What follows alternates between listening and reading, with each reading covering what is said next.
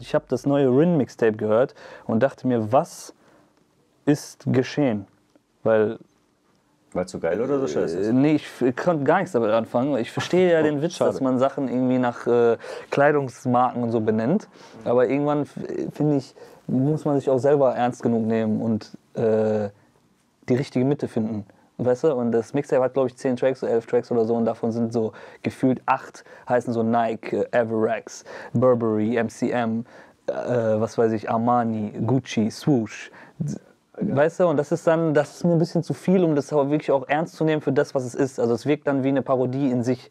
Und da muss er ein bisschen aufpassen, das nicht zu überdrehen. Auch in den Lyrics, weißt du, das war dann in dem einen Song, glaube ich, One Night heißt der. Da sagt er, boah, da hatte ich heute noch was.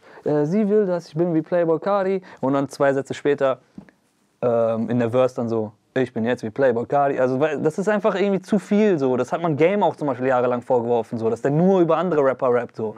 Und da muss man ein bisschen aufpassen, dass das Name-Dropping nicht den Inhalt übersteigt. Weil das macht es dann für mich einfach belanglos. So. Ja, weil wahrscheinlich ist doch die Idee so zu sagen, ja, das ist jetzt sein Ding und dann zieht er das auch voll durch.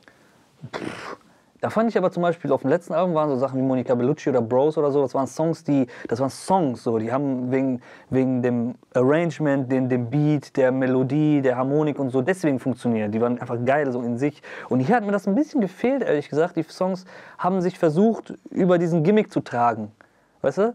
Und das hat mir halt nicht gereicht. Aber Gott sei Dank ist ja nur ein Mixtape, das heißt, kann man davon ausgehen, dass da vielleicht nicht 100%ig am Anschlag gearbeitet wurde und dann fürs nächste Album vielleicht dann doch die Hits kommen. Deswegen gebe ich ihm nur 1500 Grad.